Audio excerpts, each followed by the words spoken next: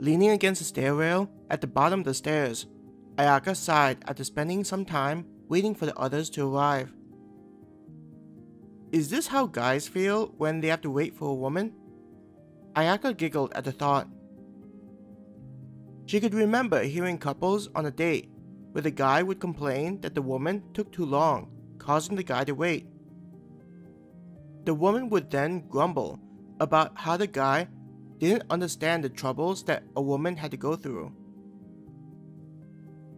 Well, I guess the reason why I'm first was that I contacted Mizuki after I'd been ready. Though Mizuki should have arrived by now, even if she had to contact two people. Ayaka thought to herself. Footsteps on the stairs made Ayaka look up to see Mizuki making her way down. I was wondering where you were. Ayaka laughed at her friend.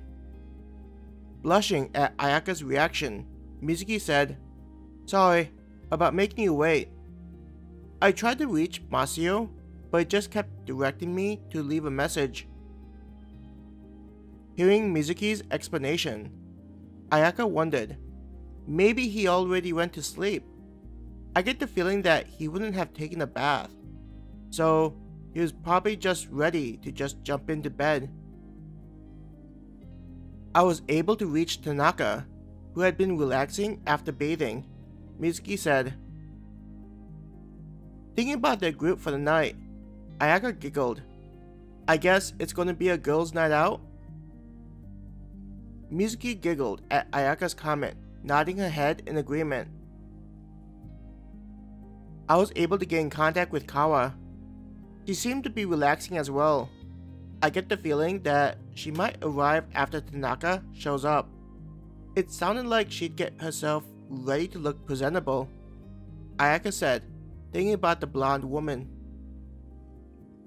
Reaching the bottom of the stairs and standing near Ayaka, Mizuki lightly touched her black hair.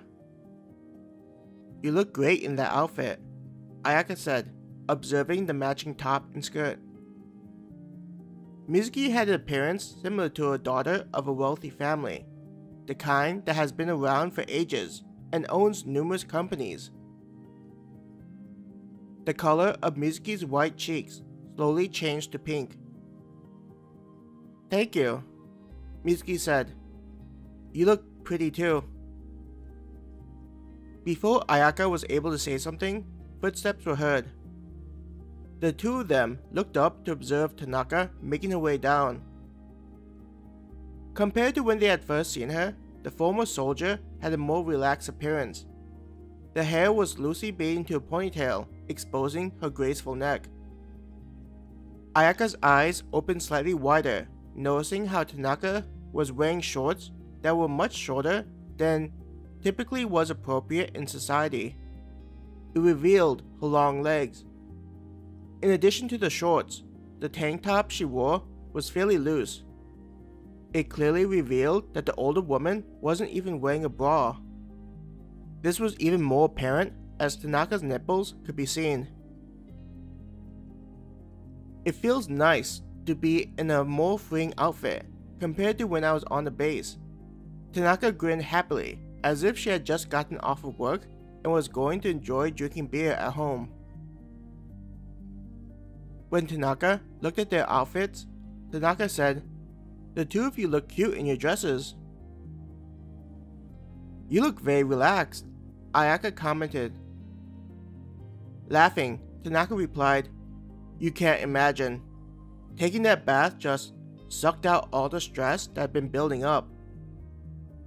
Reaching the bottom of the stairs and standing in front of Ayaka and Mizuki. Driving around trying to find this place, there was a constant feeling like I'd encountered those things. But being in this place and taking that bath, it's almost possible to forget about all of that having happened.